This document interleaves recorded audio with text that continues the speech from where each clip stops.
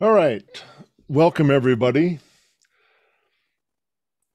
I'd like to welcome you to our third AES Standards webinar. I am Bruce Olson, Chair of the AES Standards Committee, and here's a short introduction to what the AES Standards Committee does. We are the meeting place for audio professionals. We have a number of professional areas: product designers, product manufacturers, system designers, content providers, and broadcast and presentation facilities. AES standards help to define operability between audio systems and components and support the businesses that use them. AES standards are respected throughout the audio community. The AES subcommittees are divided into 4 topic areas and an area for documents that are stable and are not expected to change. This webinar is going to be talking a little bit about one of the working groups in SCO5, our subcommittee on interconnections. And I'd like to introduce you to Bill Whitlock. He is a founding member and past chair of the SCO 505 working group, and they are developing some guidance for analog system interconnections. So go ahead, Bill. Okay, let me see if I can grab the screen. Pardon my cluttered office. Let's get my share screen. Where am I here? Okay, let me get into play mode.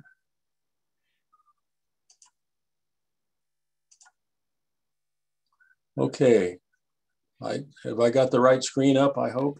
That looks good, Bill. Okay.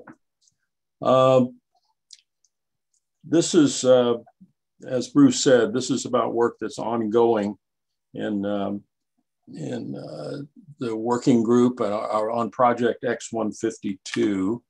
So for all of you that care, this is a bit about me.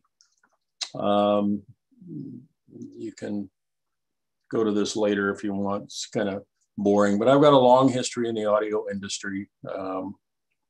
And when I was owner of Jensen Transformers, I started doing a lot of research into interfaces because that's where most transformers get used, and discovered some very interesting things, including a lot of widespread myths about interconnections and grounding and that whole subject. And they are all sort of related, and that's what my presentation today is going to start with. So 152, the specific project we're talking about today, it's ongoing work in a group, and you'll see there at the bottom, these are some of the members in the group. We are grappling with some of the commonly encountered field issues and trying to establish something that manufacturers and data sheets can do about this, basically.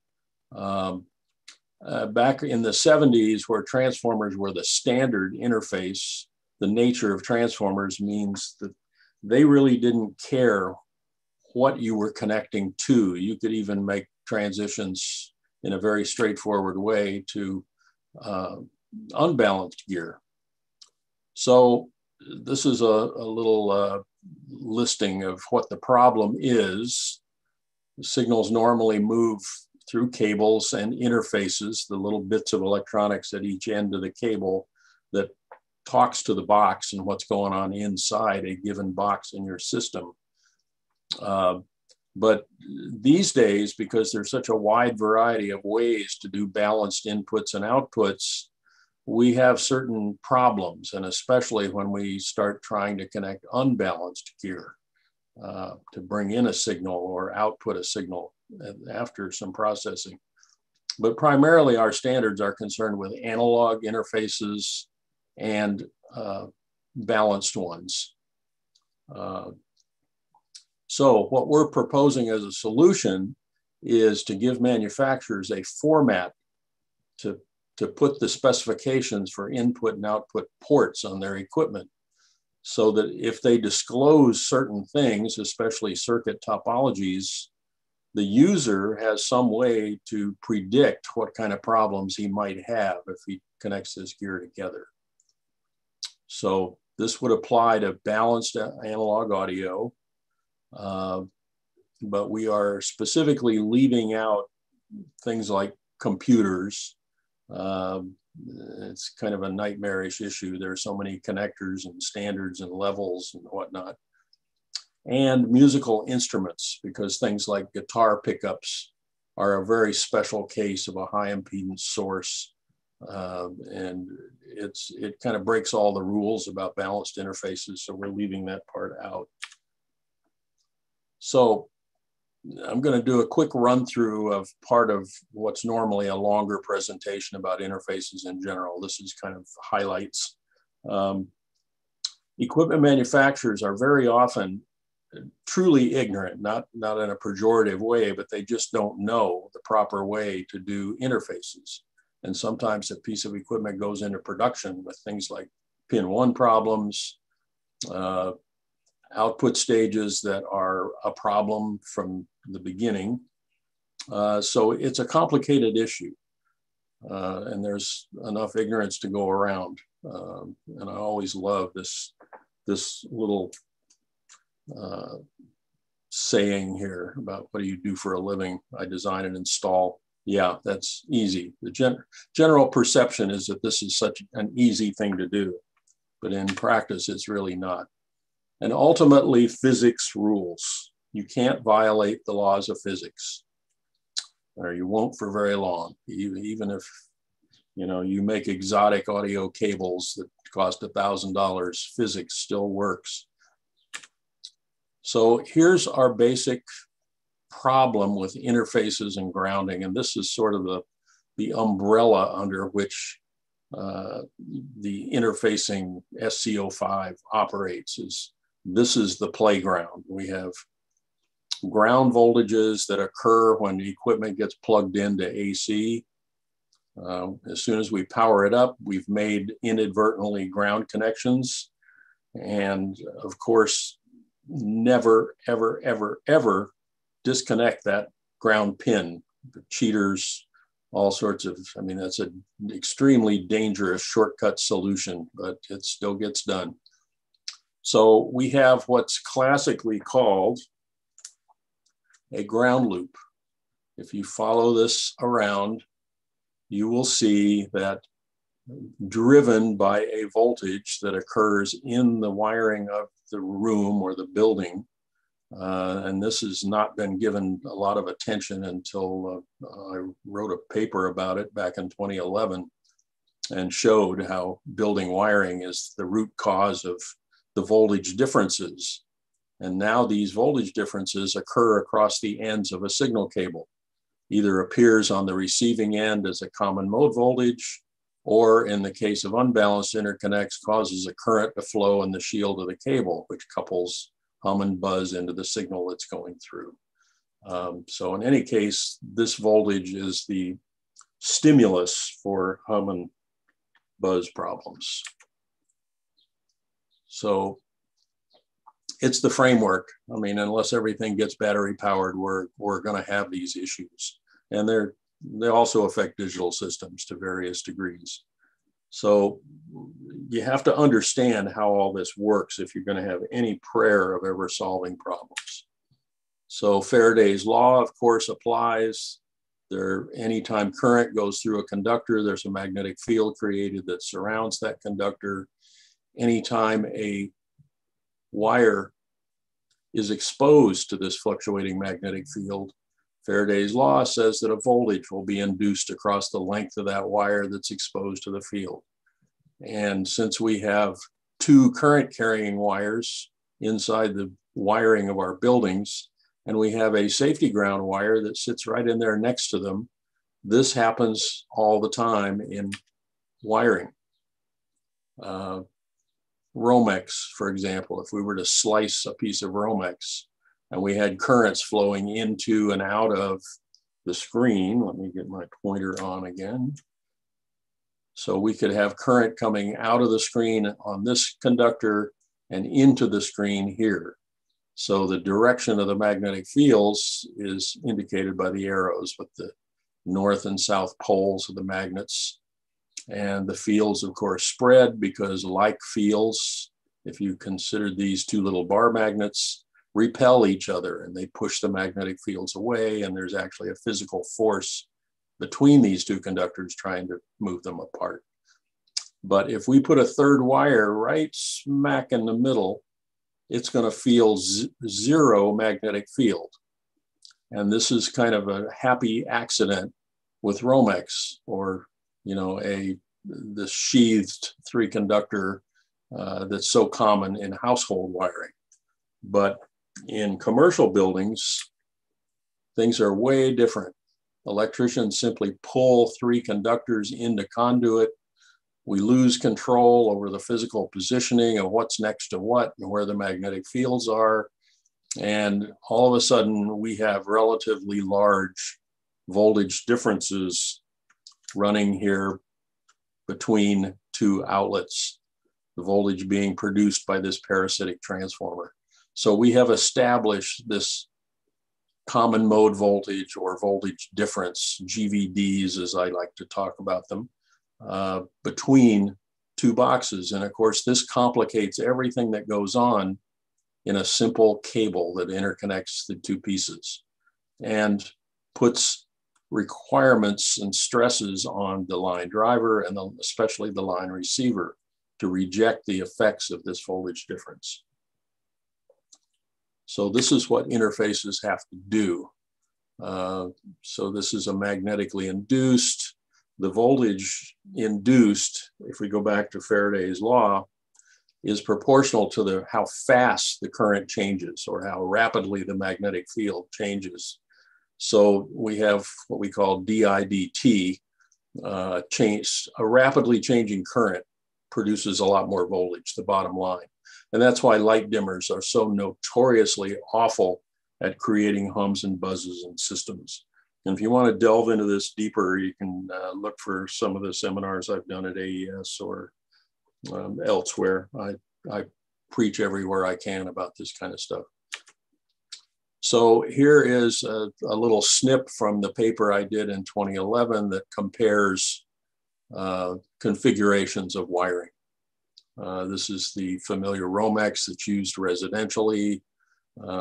These are some worst case scenarios of positioning these wires randomly. This is a commercial type that electricians can use, but the best solution of all magically comes from simply twisting the black and the white wires before they're pulled into the conduit and leaving the green wire out of the twist. Has the best performance of all, some 1,000 times better than a worst case 60 dB of noise reduction. Powerful, powerful stuff, but it's been overlooked for decades. So we're left with a fact of life that between two outlets, there will be a voltage difference between the ground connections on these two outlets, even if they're only 10 feet apart and on the same branch circuit, there'll be a small voltage there. Or even if the power cords don't have a third prong, there are leakage currents that are due to the presence of voltages inside the equipment. And we'll have a slide, I think, coming up on that. So the signal interfaces are the victim. And there are two very generic basic kinds of signal interfaces. There's the balanced,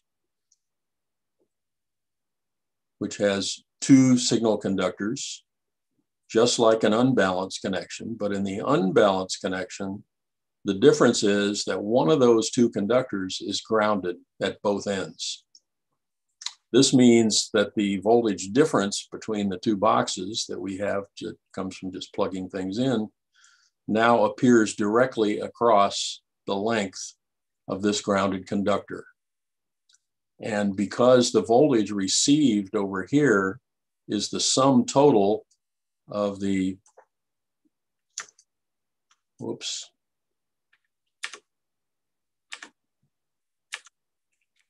Oh, got ahead of myself here. Well, there's actually a better slide. This is the, just to show that how widespread unbalanced interfaces are, even in very expensive gear. But the inherent problem with unbalanced interconnections is that ground voltage difference that's between the boxes flows through the ground part or the ground conductor, whatever it is, whether it's a wire or a shield or some exotic combination of the two. This conductor has resistance. And when a current flows through it, of course, there's a small voltage drop created from point A to point B just by the noise current flow. So the signal seen at this end is now the sum of the voltage that we want, the signal from the other box, but like two batteries in series, the noise gets added to it. So what we see here is noise plus signal coming back. And that's the basic problem. And the resistance of this conductor, which nobody talks about in marketing, which I've never understood, when it comes to noise, this is the most important property of an unbalanced interface cable. But nobody ever talks about it. In fact, you have to really dig to find out what this resistance is. Very strange. So this is a worked example of a system that has a small leakage current, two-prong plugs on both pieces of gear.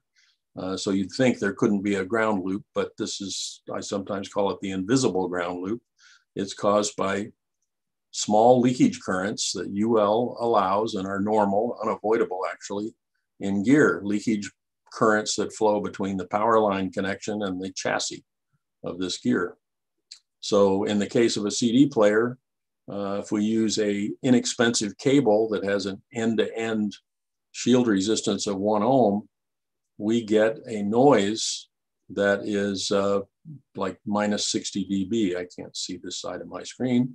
And if we replace that with a cable that has the same length but has heavy copper in its shield, like Belden's, they call it a video cable, but I think it's a really nice audio cable, we can make a 24 dB improvement just by replacing the cable. Now, the balanced interface, which is what presumably professional and balanced belong together. Unbalanced to a purist has no place in a professional world simply because it has so many built-in problems. But I found out early on when I started researching all this back in 94, 93, shortly after I took over Jensen Transformers, that balanced interfaces are extremely widely misunderstood. In fact, this definition of a balanced interface is one that I found online. And since I've found this even in textbooks, otherwise respectable textbooks, that will define a balanced interface in terms of equal but opposite voltage swings on the conductors. And I'm here to tell you that that is absolutely wrong. It has nothing to do with where the signal voltages are. We use balanced interfaces because they have noise rejection properties that are extremely powerful, and they have nothing whatsoever to do with signals. In fact, intuitively, how do we test a system for noise? The very first thing we do is take the signal away and turn up the gain and listen for the noise. Well, if the presence of the signal on one or the other of those wires had anything to do with it, why would we remove the signal in the first place? So this completely misses the point about balanced interfaces. It is all about impedances and only impedances. Now, Henry Ott is somebody that is on the technical staff of AT&T, and he knows a thing or two about balanced interfaces because the phone companies were the first widespread users of balanced circuits. And they had gargantuan noise problems to solve. Outdoor wires very often running next to power lines, et cetera, et cetera. So what makes a balanced interface work is the equal impedances. And this was so important that with the help of John Woodgate, back in 1999, we helped the IEC, who recognized that their test for common mode rejection was not working, had no relation to results in the real world, and they put out a call for comments.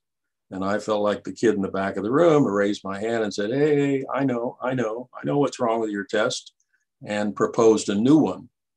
But there were objections. There were people that were really tied into this idea of equal and opposite swings, and they objected to this test because it didn't rely on any of that. So we put an informative annex in that IEC standard when it was published to explain that the noise rejection comes from the impedance balance of this system. And it has nothing to do with the signal. The only thing the signal can affect is crosstalk and, of course, headroom. If you swing a signal on both lines, you get twice as much signal differentially. So it's a very important thing to know. So if we do a elementary diagram of a balanced interface, we have two signal lines and neither one is grounded. That makes it not an unbalanced system. And what we try to do is make the impedance of this line with respect to a third point, usually ground is our reference, make the impedance to ground the same between this line and this one. And we variously call these, in fact, this is one of the things the committee working group is grappling with, is terminology. You can call this hot, cold, plus, minus, high, low, and there's a variety of names, but whatever the name, it's a pair. And we send our signal as a difference between these two. And the receiver, most important duty is to ignore anything, any voltage that's the same on both of these pins. And because it's the same, we call it common, as in the same. Common mode voltage is one that's the same here. And our signal is the difference between the two. So a differential receiver or a balanced line receiver, number one duty is to ignore common mode voltages and respond only to the differential voltage. And of course, transformers can do that, and a variety of electronic things can do that. So common mode rejection ratio is a way to test how much is the response to the differential signal compared to the common mode signal. Ideally, we'd have no response to common mode. So the ratio, or the common mode rejection ratio, CMRR, would be a huge number. Would be, 80, 90 or more dB bigger than its response to common mode. So it's a ratio, so it has no units of voltage or level. It's simply a ratio expressed in dB, period. It's always a positive number for any useful receiver, and a large number means better noise rejection. But I see in print a lot people that put minus 90 dBu, which is just all wrong. That indicates a signal level, not a ratio, and it's a negative number, and it's supposed to be positive, et cetera, et cetera. This is my license plate, by the way. I take this very seriously. So this is usually the aha moment for people understanding a balanced interface. If you look at this, you'll see the familiar look of a Wheatstone bridge. And here we have noise, the voltage between these two grounds at box A, the signal source, box B, the signal receiver, and it has a balanced input. This has a balanced output. This is our cable in between the two. So this voltage now appears through the common mode output impedances of this box and appears as common mode voltages into the common mode impedances of the receiver. And there's some very interesting properties to this bridge. First of all, you're probably aware that it takes some extremely tight matching of the ratios of these two resistances to achieve high rejection. In other words, I've got two voltage dividers here, and if I get them matched to within 0.001%, then no matter what this voltage is, there'll be no difference between these two because the ratios are the same. But if I start putting a tolerance or fiddling the values of these, what I find is that if all four of these have the same impedance, I am maximally sensitive. A little variation in one of these will really upset the bridge. But it seems obvious if you think about the extremes. If these impedances were zero, there couldn't ever be a voltage difference between here because they'd have a short circuit up here. So it wouldn't matter what these were. The voltages here would always be identical. On the other hand, if I were somehow able to make these impedances infinite, an open circuit, then these voltages would be the same regardless of what was happening over here. And in the real world, these are the impedances that we have not such tight control over. But these we can do something about. And this gets around to the test procedure. A common test in the past has been to simply short these two together and drive them with the same voltage and call that common mode rejection ratio. Well, that would never work in a system because in a system, the source isn't a short circuit. It's a real box that has real impedances that have variations and tolerances on these impedances. And that's where the IEC testing spec, the new one, came from. It assumes that if I put a 10 ohm imbalance in one side, then I should look at the common mode as a result of that. That is a much better indicator of what's going to happen in the real world, because common mode rejection ratio requires a system, whether it's on a test bench where this is a signal generator or it's out in the real world where the signal source is a real piece of gear. So we've been kicking this around in the standards committee as well, trying to get everybody on the same page regarding how a balanced interface works, what's important, what should be specified about these, test conditions especially. It is very, very misleading to simply say the input has a common mode rejection ratio of 90 dB, period. Well, what were the test conditions? If it was with a short circuit, it's practically a meaningless number because there's no source of any kind specified. Now, you can specify it with a perfectly balanced source if you want to, but that's not very meaningful either because real world equipment is not perfect. So the IEC test is a proper way to do it, but you need to tell the person who's looking at this data sheet how you've done this.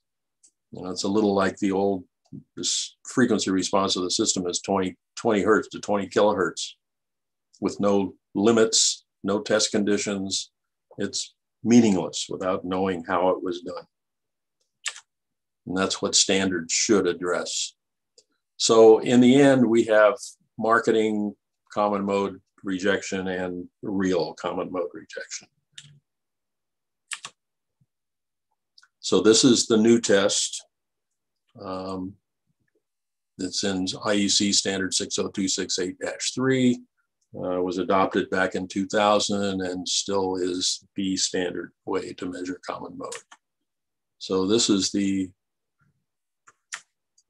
old test, which literally tweaked a laboratory signal generator until it was perfect.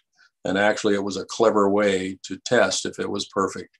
You flip this switch back and forth until you got no difference in the meter reading. It assured that this was a absolutely perfectly matched source impedance. But the number you got was valid only with that perfect signal source. So the new test involves switching a 10 ohm imbalance first in one side and then in the other. You do that just to keep people from tweaking this so it works with 10 ohms here, but not here. And you take the worst of those numbers, and that's what you can expect as a real world common mode rejection. So then there's the pin 1 problem. And we've talked about this since Neil Muncy did his first paper back in 1994 and actually dubbed it the pin 1 problem. The late Neil Muncy, he died in 2012, unfortunately. But it's common impedance coupling, much like an unbalanced interface, where noise currents flow through a resistance in the box. So basically, the pin 1 problem occurs when you allow external currents that will flow. Remember these voltages that are generated in our ground system. If they flow through the cable shield, which they will if you ground a balanced cable at both ends, which is customary, we now have set up a pathway for this voltage to cause a current to flow through the boxes, through the cable, and to get back where it wants to go, which is the other prong on the other equipment. But if we allow that current to flow through even some PC board traces inside our signal pathway in the box, we will create tiny voltage drops here that will get injected right into the circuitry. So we'll have noise in our output, and the same at the receive end. So to avoid pin 1 problems, we make connections between the XLR and the box in a way that gives that noise current a separate pathway. If it's a non-metallic housing, a separate wire that goes right to where the green wire on the power cord is. So that current never flows through any of our signal pathways or grounds. Or if we have a metal chassis, the first thing you want to do is land pin 1 directly to the metal box and allow the current to flow through the box and not our internal ground reference circuitry. Now, this is a technique called hybrid grounding, which for various reasons that I won't go into here, there are reasons never to allow any noisy currents to flow on this shield because it can couple noise into the inner conductors. But on the other hand, if we leave one end of the shield disconnected, we are opening up the cable to be a radio antenna. And this is especially severe if you're near an AM radio transmitter or something. So there's a technique called hybrid grounding where you use a capacitor at this end. This end of the cable looks grounded at radio frequencies, but looks open at audio frequencies. So it's like getting the best of both worlds. We don't get the degradations caused by grounding the shield at both ends for power line frequencies, but we get it for RF frequencies. And this got turned into a product by Neutrik some years back called the EMC connector, where these capacitors are built right into the shell of the plug. Highly recommended, especially if RF interference is a big problem. So this is a big issue that's currently under discussion in the group. And that's making transitions between unbalanced interfaces and balanced ones to feed into our pro systems. In other words, if somebody's got a CD player that's a consumer player, and they want to hear it through the monitor speakers. So you try to rig some interface to get the signal from the CD player into a balanced input on your board. How do you do that? Well, if you're feeding, there are boxes out and various solutions to do this consumer to pro conversion. Well, the first thing we notice is that the signal levels are different. Reference level in a professional world is +4 dBu, which works out to 1.223 volts roughly. In the consumer world, -10 dBV or 316 millivolts RMS is a common reference level. Now, these are not maximum levels, these are reference levels. So we'll see that the difference is about 12 dB or 4 to 1. So we can use a step-up transformer to raise the level, and that's fraught with its own problems, ratios and transformers and whatnot. But in most cases, the board, the pro gear that we're working with, has enough gain reach to make up for that 12 dB. So we don't have too much trouble on the input side.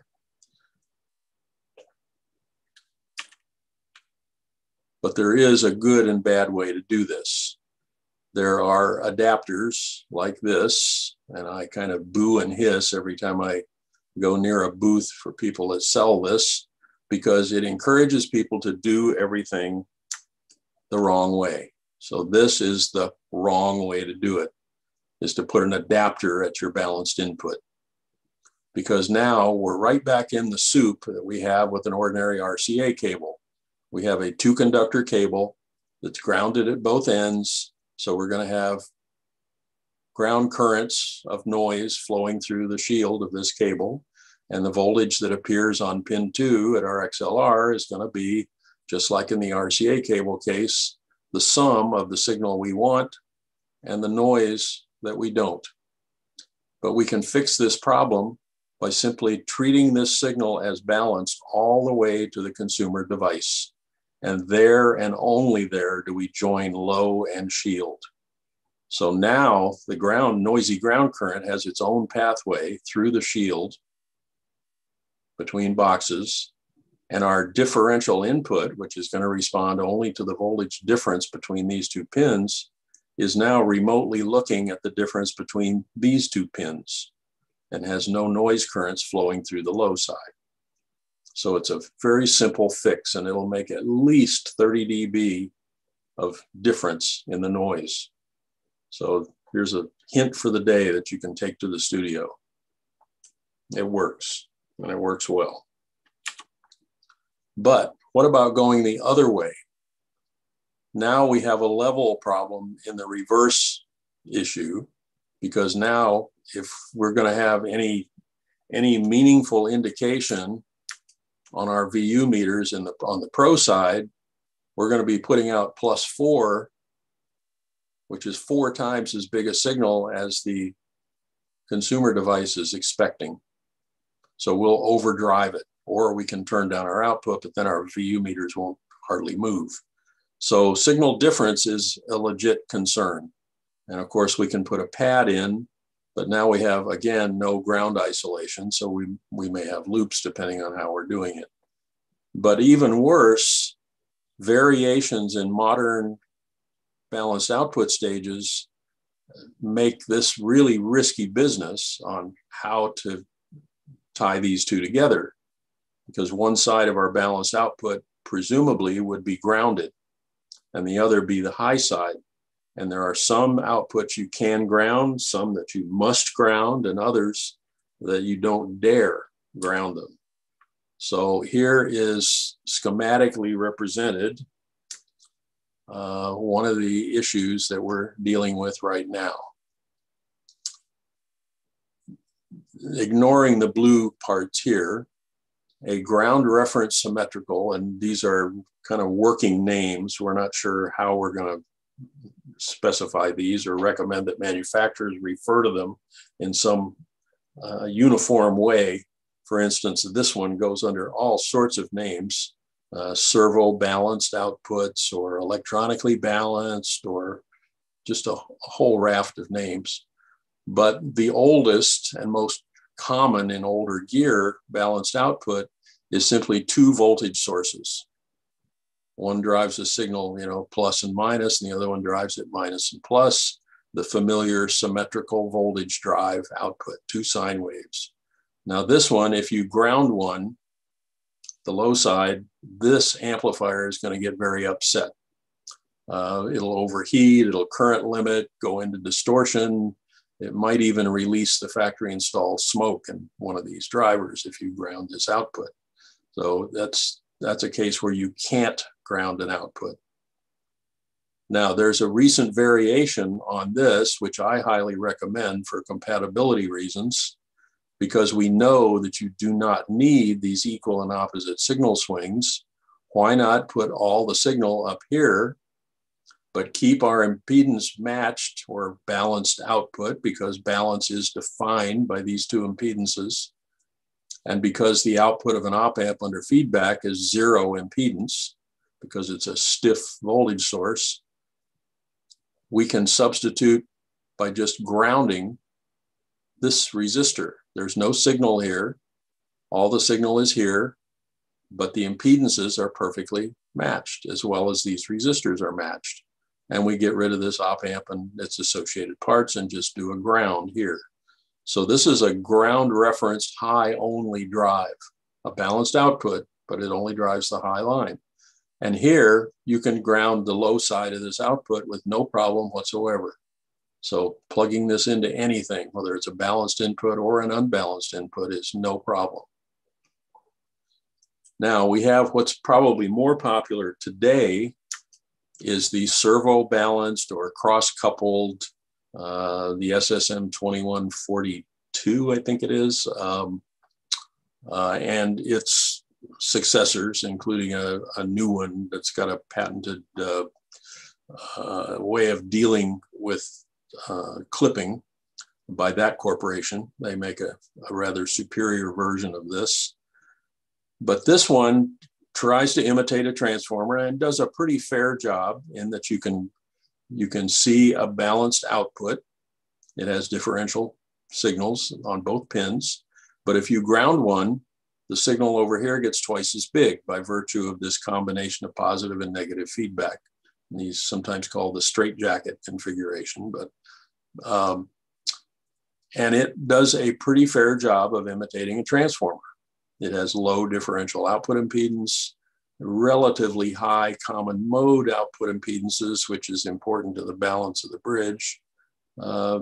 So it performs almost as well as a transformer. In some cases, can be even better. But here, because this does float, there is no low impedance with respect to ground on this end. We need to ground the non-signal output of this. So if we're taking the signal from the high side, this needs to go to ground. And theoretically, to get rid of the ground voltage differences, this should be grounded at the other end of the cable, right at the unbalanced load over here. But there are some stabilities in older versions of this chip that make that a little dicey. So then we have the ubiquitous transformer, which doesn't care what it's connected to because it truly and literally electrically floats. It's like a battery. Its two terminals have no voltage with respect to ground. It simply doesn't reference it. There's only a difference voltage from one end to the other, a true floating source. But in this case, you must ground this side if you're going to use this as an unbalanced high output. People have found out the hard way that if you connect only to here and ground, you're going to get a very tinny sounding signal because you're going to be seeing the signal through the unintended capacitances between primary and secondary. The transformer will be acting like a capacitor instead of an inductor. So this is these output stages connected to a balanced input, and this is the electrical equivalent for circuit modeling purposes. So I'd throw that in for modeling fans. Unfortunately, the problems with doing this kind of interface in particular are caused by the manufacturer not telling you what he's done in his output stage. And this is unfortunately the rule rather than the exception. The data sheet will tell you it has a balanced output, but not a clue about what kind it is or what its peculiarities might be if you start connecting it into a system. Now, I did find an exception. I was looking all over the web. This is a data sheet for Altec Lansing. I forget what it's called now, speaker mate or something, but it's a processor to go in front of a loudspeaker. But here they actually talk about the input topology. You'd have to look up to see what a super bal is. It's a variation on a differential amplifier. But more important, this is an electronically balanced, modified, cross-coupled, number 2 in our list. The cross-coupled servo balanced goes by so many names, including this one. But this is really rare. And what we're trying to do is to get manufacturers to put a standardized description of topology. So then a simple compatibility table can be made to predict the problems that you may have connecting one piece to another. Now, the only method that always works, like we showed previously, is a transformer, and there are transformer boxes to accomplish this task. So the Audio Engineering Society, of course, as Bruce said, has a number of committees. It tries to make our life more reasonable and less frustrating by having some standards so we know what to expect when we put equipment together. And there are lots of violations of standards out there. IEC, for example, has standards about input and output impedances. And you'll often find inputs that are at 2K ohms, even though IEC for a consumer input says the minimum is 22K. So when you plug equipment into that, probably the worst that'll happen was because of coupling capacitors, the low end response will get really bad. So that's kind of the end of my presentation. So how do we set up for questions here? We did have one question earlier, Bill, that is there something, is there too high an input impedance? When you were talking about the Wheatstone Bridge, and you talked about having a very low output impedance and a very high input impedance, both of those serving to solve the balance equation. So the question is there too high an input impedance down on the receive side? Okay, well, we have to differentiate when it comes to balanced inputs and outputs. Remember, we talked about common mode impedances, which are important for the noise rejection. But normally in data sheets, when a piece of equipment is specified for input impedance or output impedance, we're talking about the differential impedance across the lines. Now, IEC says that Pro gear should have a total output differential impedance. In this case, it would be the sum of these two. But the differential output impedance should be no higher than 1,000 ohms. Oh, sorry about my buttons here. But most gear, it's much lower than that. And on the other hand, IEC says that input impedances differentially should be no lower than 10K ohms. But the common mode impedances, no, they cannot be too high. Higher is always better here. Infinite would be preferred. And in fact, in a transformer, these impedances are simply parasitic capacitances. And at audio frequencies, these impedances are up in the millions of ohms. And the Ingenious IC from that corporation also imitates this behavior by bootstrapping resistors to make them appear to be 10 or 20 million ohms. And this is what gives them very high common mode in the real world. So when we talk about impedances in balanced lines, usually we're talking about differential impedance, the impedance from the two sides of the input to each other, and not with respect to ground. If we talk about impedances with respect to ground, those are common mode impedances. So yes, these can never be too low. For practical reasons, they seldom dip below 40 or 50 ohms. And these can't be too high either. These could be megohms too, differentially, but you sort of are leaving yourself open to capacitive coupling through the air from voltage sources. So generally, you don't see inputs much over about 100K differentially. But common mode, yes, they can get extremely high and are preferable, actually. So I hope that answered that question. Yeah, so to summarize, the common mode impedance can't be too high, No. but the differential mode has got a whole series of engineering compromises associated with it. Right. It's, like you're really putting an antenna in the air. If there's any exposure, even the pins at the XL connector can start picking up noises. if the impedances are high enough. You'd have to shield everything very well along the way. It kind of takes you back into the tube days. That's why shielding was so important back in the tube era, because input impedances were very often, the differential mode was very often a megohm or more, and output impedances were in the 10,000 ohm area. So it was a high impedance world in the days of vacuum tubes, generally. But we also didn't have cell phones, so that made it a little bit easier. It's true. Yeah, the world was a little more tame back then for EMI. So we've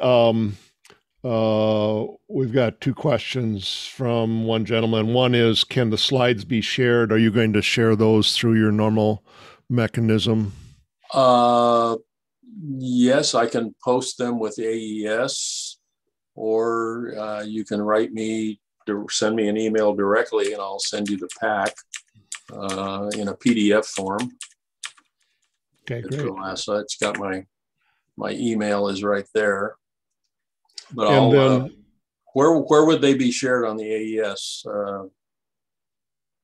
Is there a I'm not sure about common that. place for posting? Well, you can always get me at this email address. I don't have a website up yet, or I'd put it there. Okay. Can you point to a document that shows the twisting of the power line conductor is acceptable?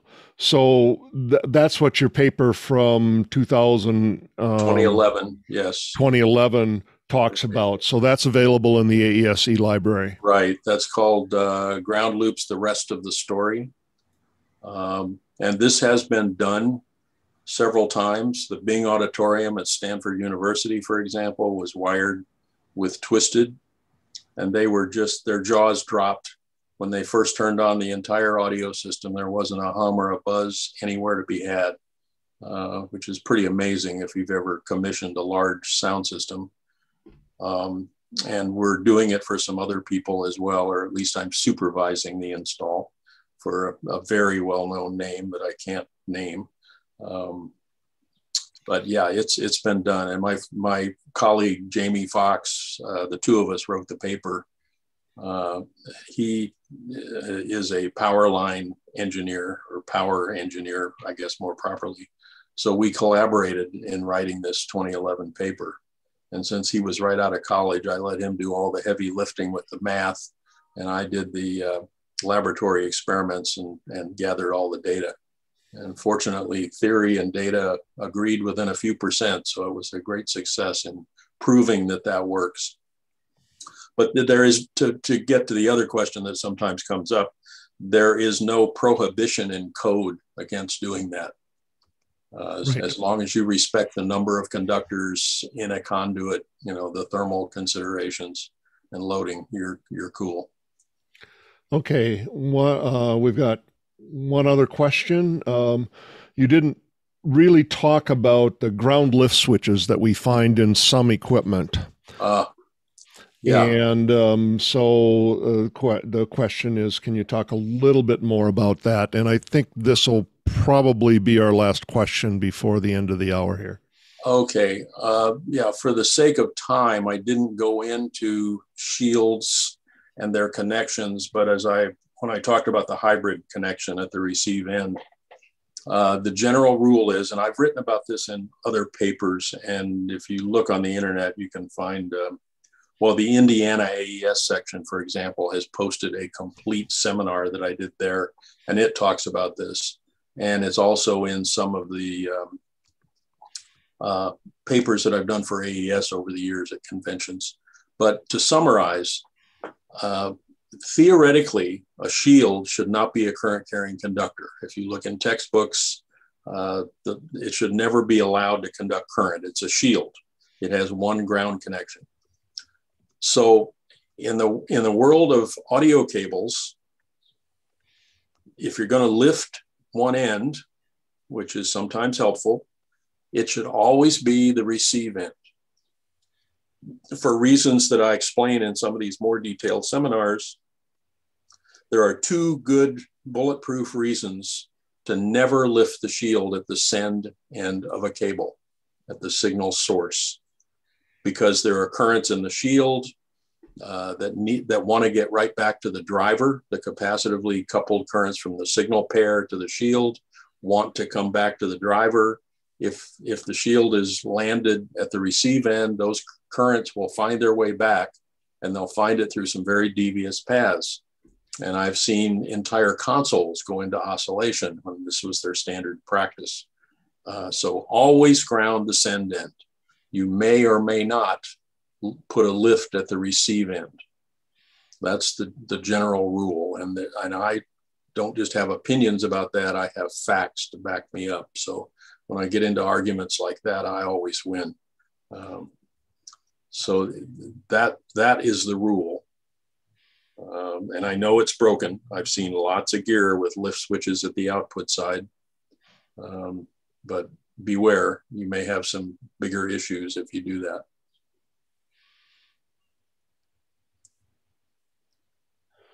Okay. Rich mentioned, given the large difference in reference levels between consumer and professional interfaces, going from that balanced output to an unbalanced consumer input, we talked about that we probably need a pad, and this pad should probably be located at that input rather than at the output. Yes.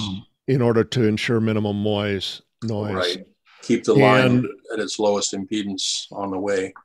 Right, and then the right way to implement this pad, which or a 4-to-1 step down transformer will do the job as well, provide isolation and a drop in level.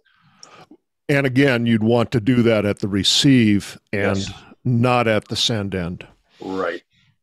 Yeah, you always want the longest cable attached to the lowest impedance source that's driving the cable. So, output cables should be long, input cables should be short.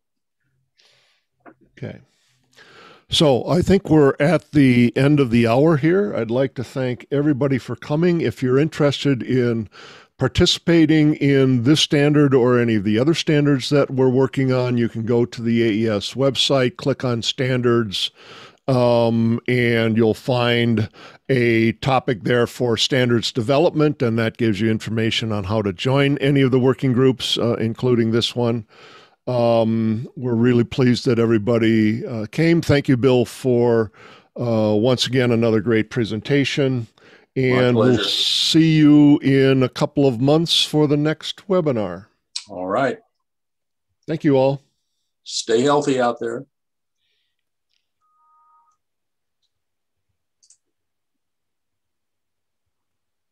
Okay.